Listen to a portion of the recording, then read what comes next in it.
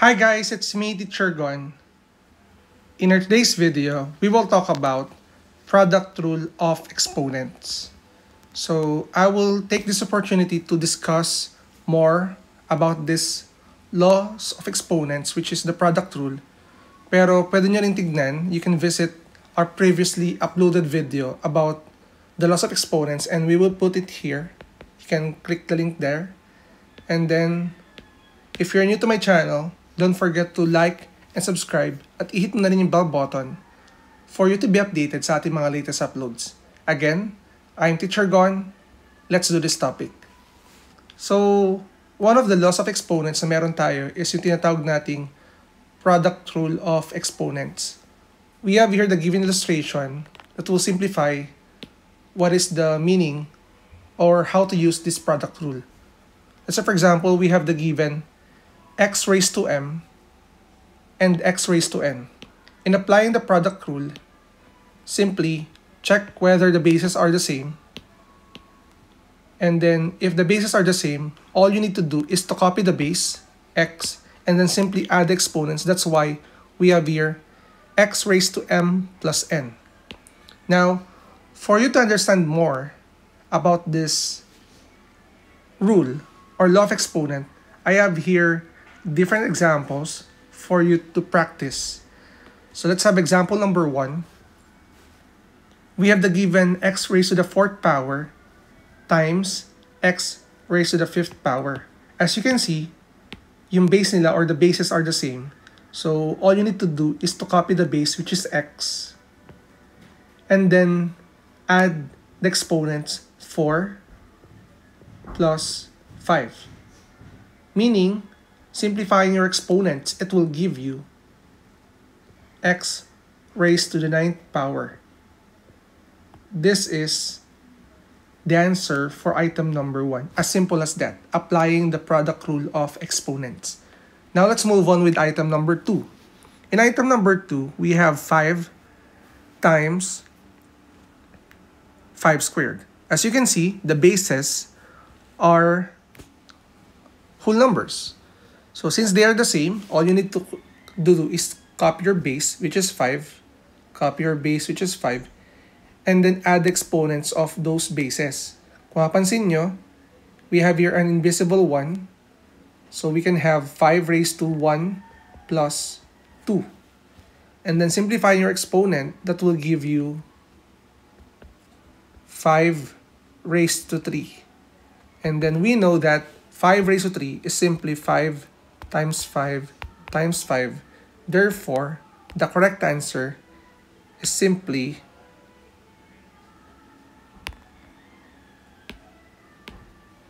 125. This is the correct answer for item number 2, applying the product rule of exponents. Now let's move on with item number 3. For item number 3, we have the given expression 2x raised to 7 times negative 3 x raised to the 4th power. Applying the product rule of exponent, first you need to multiply 2 and negative 3. And right after that, multiply mo rin yung iyong variables. You have x raised to 7 times x raised to the 4th power. So simplifying your coefficients, 2 times negative 3, it will give you negative 6. And then for the variables, since the bases are the same, copy your variable x, and then add exponents 7 plus 4. And it will give you the answer of negative 6 x raised to 11. This is the correct answer for item number 3. Now, let's move on with item number 4. We have here 3 bases. Y raised to the 4th power times y raised to 6. Since wala tayong nakikita ditong exponent, this one is 1. So adding the exponents by copying your base, 4 plus 1 plus 6. Again, since the bases are the same, copy your base y, and then add 4 plus 1 plus 6. It will give you y raised to the 11th power. This is the correct answer for item number 4. Now let's move on with item number 5 and item number 6, which is more complicated than 1 to 4 examples. So we have here the expression negative 3 x raised to the 5th power y, and then times 2x raised to the 3rd power y raised to 6. So applying the product rule, you can multiply first negative 3 and 2. And then for the variable, you have x raised to 5. And then for the other variable x times x raised to 3. For the variable y raised to 1, you have here 1 as the exponent times y raised to 6.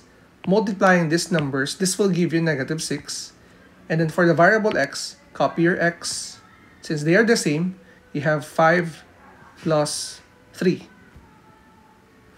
Now for the variable y, copy your variable y raised to 1 plus 6.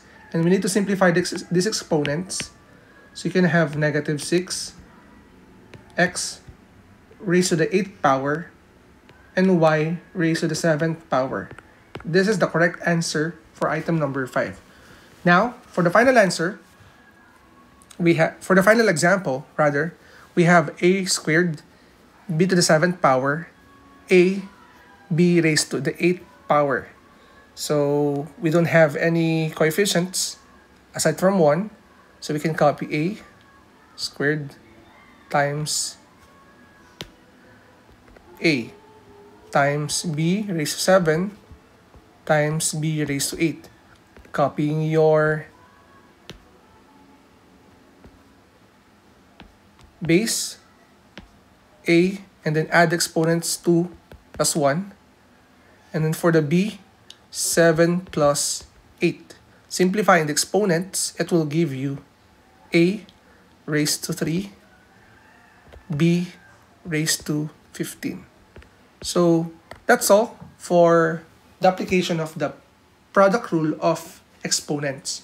I hope you learned something from these examples on how to apply the product rule. So if you're new to my channel, don't forget to like and subscribe at i-hit na rin yung bell button for you to be updated sa ating mga latest uploads. Again, I am Teacher Gon. Maraming salamat. Bye-bye!